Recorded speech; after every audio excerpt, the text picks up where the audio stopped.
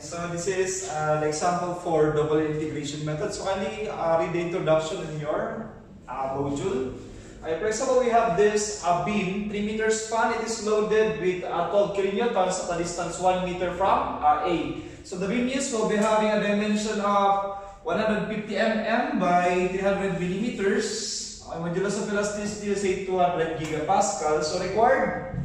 And the rotation at A, rotation at B, the maximum deflection of the beam. So first thing to do, if you are to use double integration method, so we have EI, modulus of elasticity, the moment of inertia, y double prime is equal to the moment. Or basically, this is your moment equation, the equivalent of your moment equation from the introduction in your module. Then we have, if we are to integrate both sides of the equation, this will be EI y prime is equal to the integral of the moment equation plus the first arbitrary constant. This will give us the slope equation. Alright, so the first integral of the moment equation will be the slope equation. Then again, if you are to integrate both sides of the equation, so this now will be EI y. And this is now equal to the double integration of the moment equation. This is now C1 plus C1x plus C sub 2, or the second arbitrary constant. So this will be your deflection equation. The deflection equation. So first thing to do, we need the moment equation, integrate, that will be the slope equation, and the second integration or second integral will be the deflection equation. So how to determine the maximum deflection? So we need the deflection equation. So first is, you have to set your cut section. So let's say this is our cut section at a distance x from A. We are to cut this portion, then cut and expose.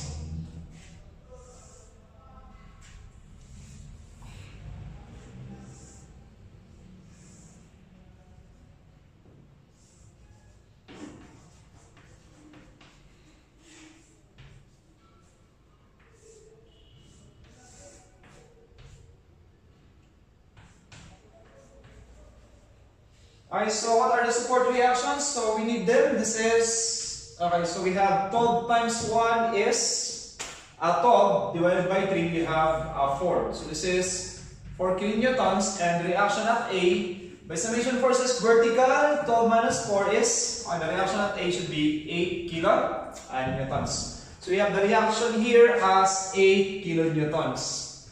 This is our cut and exposed section. So we have a moment which is supposedly should be counterclockwise. Okay, so summation moment on that cut section, this is 1 meter. Yung remaining distance dito should be x minus 1. So summation moment about the cut section, this is 8 times x minus the 12 times x minus 1, since it is counterclockwise. This is assumed to be counterclockwise, so minus that moment equal to 0. So we'll be having the equivalent of the moment equation is now equal to 8x minus 12 times x minus 1. So this will be our moment equation. And what's the equivalent of the moment equation? That is the same as the moment equation is equal to EI y double prime is now equal to 8x minus 12 times x minus 1. And then we are now ready to perform the first integration and the second integration.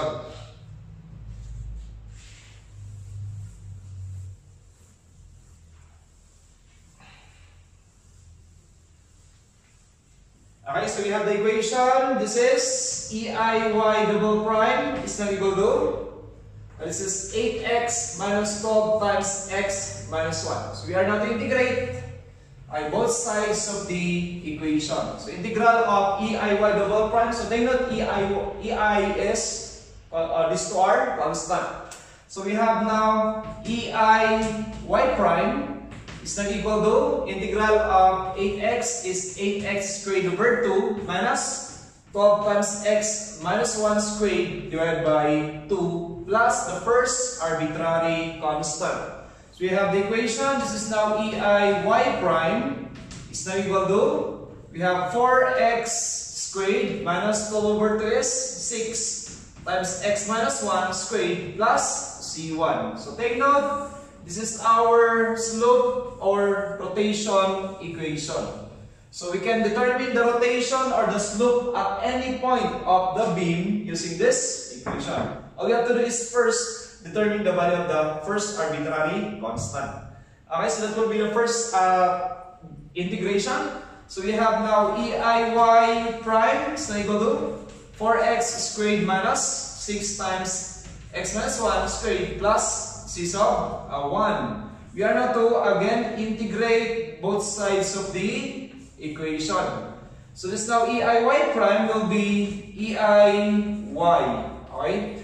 Eiy is now equal to, we have 4x cubed divided by 3 minus 6 times x minus 1, that is 2 plus 1, 3 divided by 3. So plus c1x plus the second arbitrary constant. So we simplify.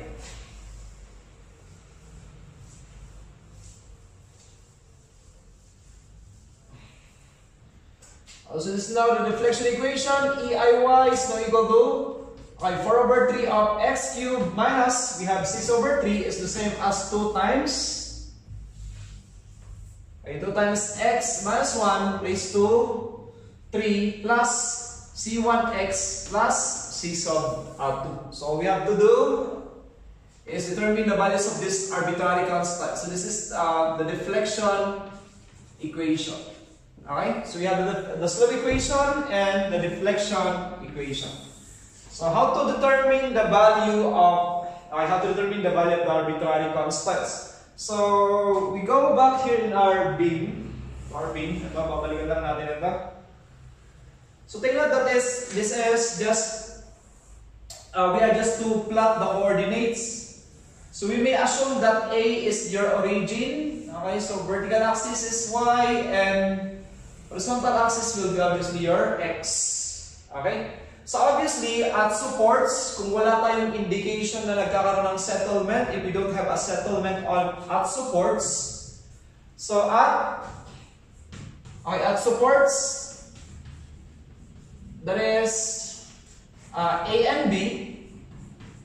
So obviously, we have for beam, dapat sa support, we have deflection should be equal to 0. Okay? So, 0 deflection dapat sa support. So, dapat yung beam lang nagbe-bend. Okay? Between the supports. So, at supports A and B, Y should be equal to 0. So, we may use at A, that is, okay, at support A, that is, at X is equal to 0. If, again, okay, we assume that A is your origin. So, at A, the coordinate is 0, 0. What will be the coordinate at B? That will be 3, 0. Okay, so 3 meters horizontally to the right. So, at A is equal to, at support A, the value of x should be equal to 0. So, deflection should be also equal to 0 since that is a support.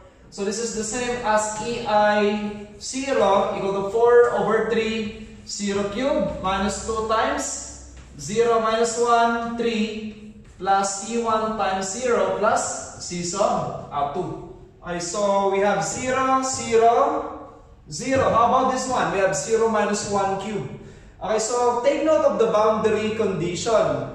Okay, if we are to consider this one, yung 12 times x minus 1 kanina, ito. So take note, what is the boundary of this term, the 2 minus x minus 1? So we should consider the value of x greater than 1. So otherwise, we neglect that portion. So as you can see, we are considering yung span na to, that is at x is greater than the 1 meter. Okay? So which means, hindi kasali yung 12 times x minus 1. If that happens, you may neglect. So assume this also to be 0. That is your boundary condition. Or kung maka-encounter kayo na nagkaroon siya ng negative, for example, again, for this case, 0 minus 1 is negative 1. So if that is a negative value of x, which means you are to neglect. That is beyond the boundary condition of that span. So take note that we are considering a value of x greater than 1. Okay, so which means the value of c sub 2 should be equal to 0. Okay, then we have at b, what is the value of x? That will be equal to at 3 meters. Again, that is support. The value of the deflection should be equal to 0. So substitution, we have this is EI 0 should be equal to 4 over 3 of 3 cube minus 2 times 3 minus 1 cube. So take note, this time it is the value of x is greater than 1. So that is 3. And nagkaroon tayo ng positive value. So you are to consider that is within the boundary condition. So we have 3 minus 1 cube, okay, plus c1 times 3. I'll be just ignoring c sub 2 since that is 0. Okay, so this will be 0 equal to 3 cube over 3. That is 3 squared. Okay, 4 times 3 squared or 4 times 9 is 36 minus 2 times 3 minus 1. 3 minus 1 is 2 cube 8. 8 times 2 is we have 16 plus c1 times 3. We have 36 minus 16 is 20 divided by 3. Then transpose. C sub 1 is now equal to negative 20 over 3. And that's the value of c sub 1. Okay, so since we have now the value of c sub 1, we can now determine the values of the rotation and the deflection.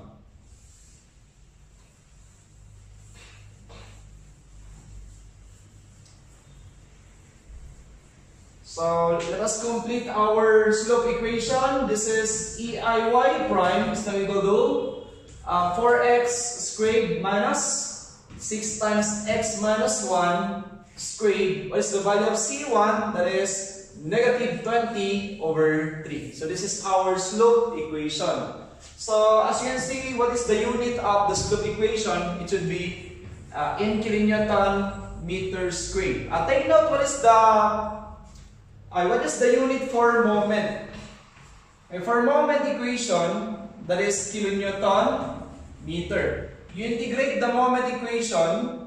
Okay, pag in-integrate mo yung moment equation, ano yung magiging unit? So integrating the moment equation will give us the unit of kilonewton meter squared. So double integration of the moment equation will give us a unit of kilonewton meter cube. So take note, ito lang yun. Yung x lang yung nai-integrate, kumbaga. So first degree, second degree, then third degree. Okay?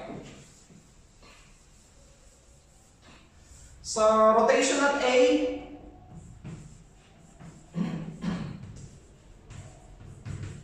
that is at x is equal to 0. Okay, origin. So we'll be having, this is now EIY prime is equal to 4 times 0 squared minus 6 times 0 minus 1 squared minus 20 over 3. Again, so kung nagkakaroon tayo ng ganitong case that the value is negative, you are to neglect. Since the condition of this term should be greater than 1. Boundary condition. So since x should be greater than 1, so this should be neglected. So therefore, we have EIY prime is now equal to negative 20. This is negative 20 over 3. Unit is kilonewton meter squared. So this is now the y prime is now equal to negative 20 over 3. So 20 over 3 divided by EI. Kilonewton meter squared. So if we are to determine the actual value of the rotation,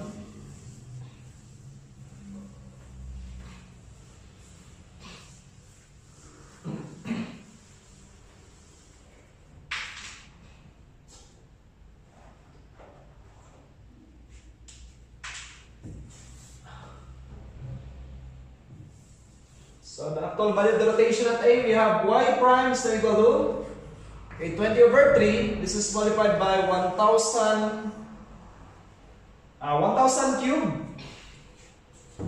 Kasi kung mag-unit analysis tayo dito, this is 1 kilonewton is to 1,000 newtons. Then 1,000 millimeters is to 1 meter. Kaya lang ito is naka-squared, so squared. So that's why we are to multiply 1,000 cube. Okay? Para yung unit dito sa numerator will be in Newton mm squared. Divided by E. Okay, what is? Okay, balikan natin yung dimension ng beam. The dimension of the beam is 150 mm by 300 mm. And yung E kanina is equal to 200 gigapascals. So this divided by E, we have 200,000 megapascals. Megapascals is the same as newtons per square millimeter. Yan. Para maging consistent lang tayo sa unit, so 200 gigapascal is 200,000 megapascal. Megapascal is equivalent to newtons per square mm. Moment of inertia. What is the moment of inertia of a rectangular section? This is the same as BH cube over 12. Yung ating, I hope you can recall this from your basic subjects. So the base is 150 multiplied by 300 cube divided by 12. So the unit will be millimeters raised to 4. So if you are to do unit analysis, cancel yung newtons. This is mm squared, mm to the 4th. May matitira supposedly dito na mm squared. But again, will be cancelled. Well, let us compute for the y prime, the same as theta or rotation at A.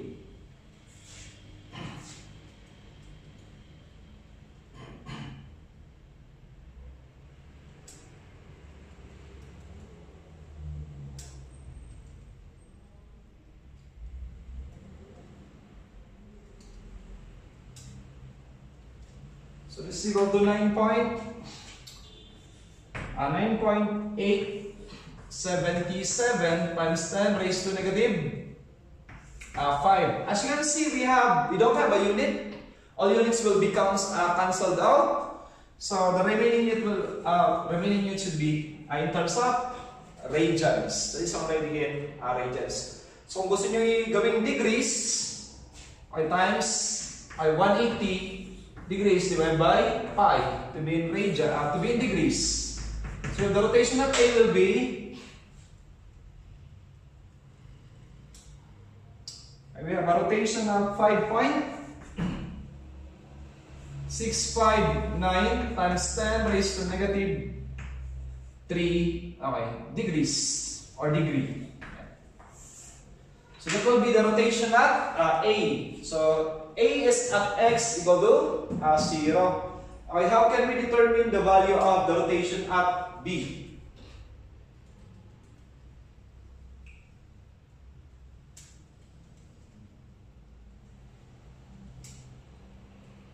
Okay, so we have how to determine the rotation at B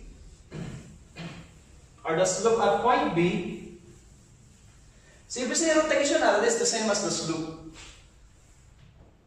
Kaya lang kanina, na-ignore ko dito, it should be negative. Napansin nyo kanina, ang nasulat ko dito is negative. So it should be negative 9.877 times 10 raised to negative 5 radian or negative 5.659 times 10 raised to negative 3 degree. So we have, let us compute for the rotation at B. That is at x is equal to 3 meters. So this is now EIY prime is equal to 4 times 3 squared minus 6 times 3 minus 1 squared minus 20 over 3. So this is now acceptable since the value of x is greater than 1. So we have EIY prime is equal to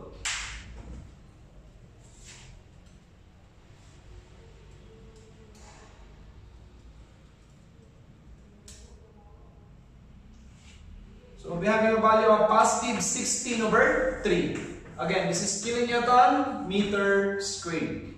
So we have y prime is now equal to 16 over 3 kilonewton meter squared. This is divided by EI. So again, mag-multiply supposedly tayo dito ng 1,000 cube for the conversion. So, we determine the actual value.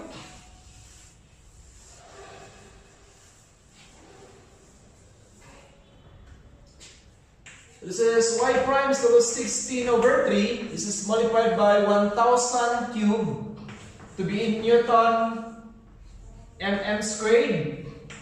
I divide by 200,000 megapascals or newtons per square mm. Then multiplied by 150 times 300 cube. This is divided by 12. The unit is millimeters raised to 4. So again, if you are to do unit analysis, it will be unitless. So we'll be having the y prime or the same as the rotation at B is now equal to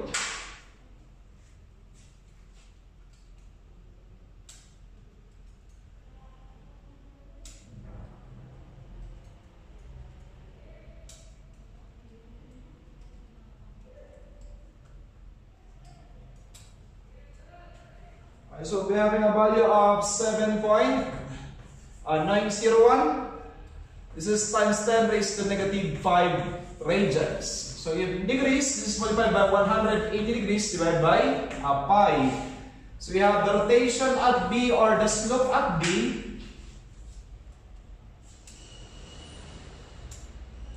is equal to 4.527 times 10 raised to negative 3. Okay, already in degree. Okay, so that will be the computations of the rotations. So next will be the deflection.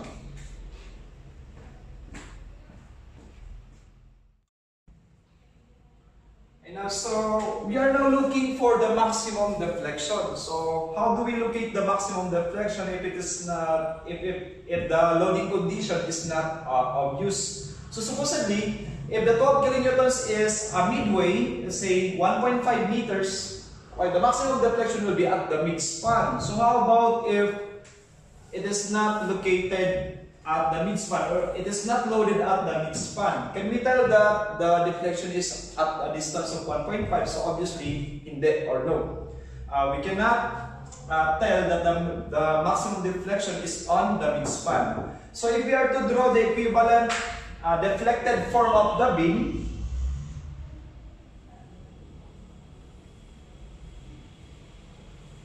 okay, so this is the exaggerated deflection of the beam. So this is okay, the rotation at A. So let's say this is theta A. So it is negative. Kanina, the computed value of the rotation at A is negative, and the computed rotation at B is positive. So why is it so? So take note that when it comes to rotation of the beam or when it comes to the slope, if the rotation is counterclockwise, it is a positive rotation. If the rotation is clockwise, it is a negative. So that's why, from horizontal, the beam will bend upward at A. So this is, obviously, that is clockwise. That's why it is negative.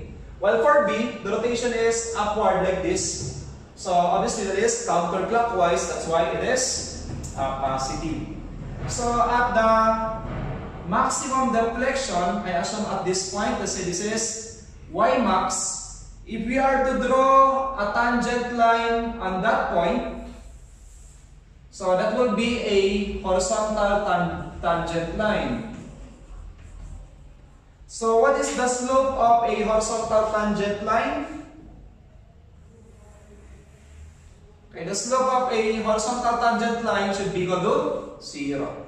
Okay, so it means if we are to conclude, we have at y max for this case of beam at the maximum at the location of the maximum deflection, the slope should be equal to 0. Kasi kung gagawa ka ng tangent line doon, you will be having a horizontal tangent line, and horizontal line has a slope of 0. So in this, from the slope equation, EI at the maximum deflection, y prime is 0. So we have this is 4x squared minus 6 times x minus 1 squared minus the 20/3. So let us compute the location of the maximum deflection.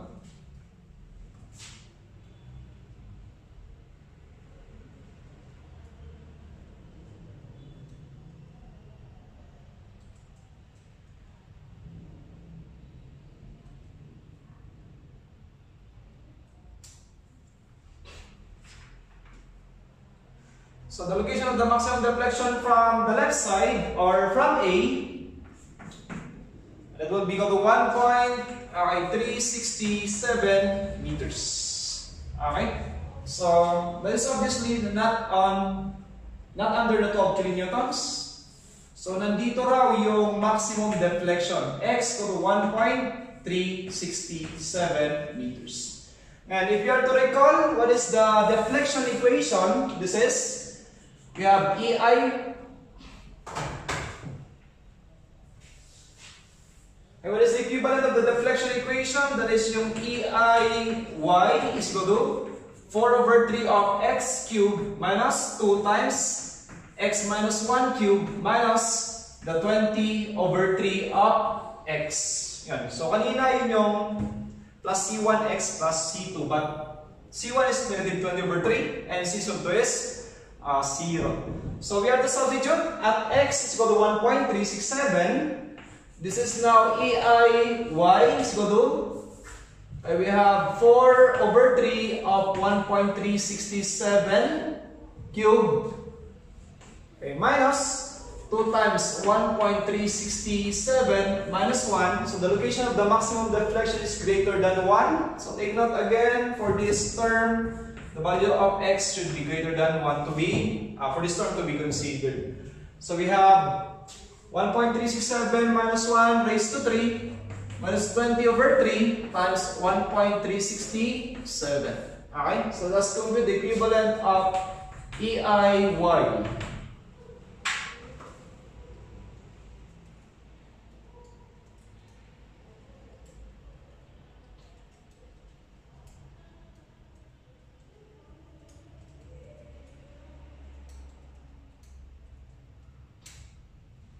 So that will be equal to negative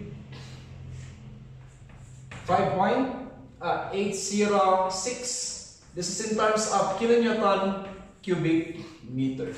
Let us double check.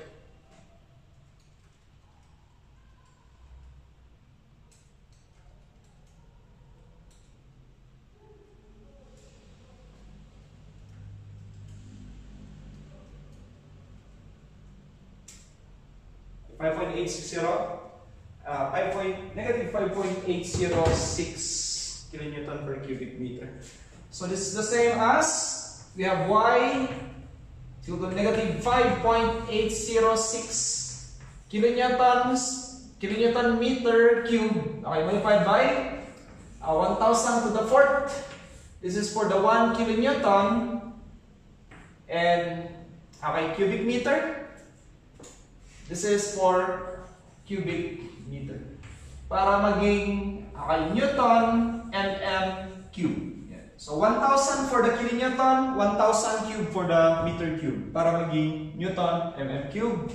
This is divided by E. Again, 200,000 megapascals or 200,000 newtons per mm squared. Moment of inertia. So again, we have a base of 150, a depth of 300 cube divided by 12. Okay, the unit will be millimeters raised to 4. So if you are to do unit analysis, cancel yung newtons. I-cancel na rin yung mga to. Mm squared, mm to the 4th. So magiging mm squared. Mm cube, mm squared. So cancel yung mm squared. Remaining numerator unit will be millimeters, since that is deflection. So we'll be having the value of y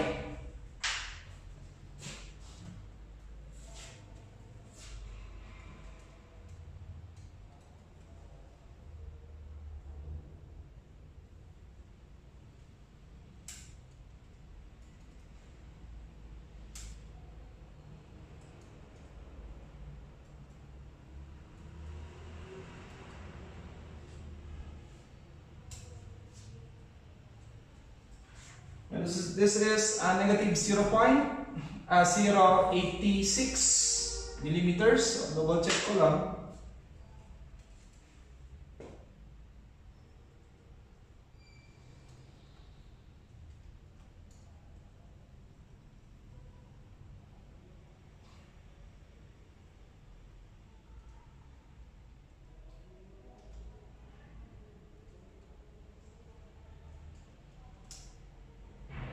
Negative 0.086 millimeter. So this is our maximum, the maximum deflection. So why is it negative? Bakit siya negative? Which means obviously deflection is downward. This is our example.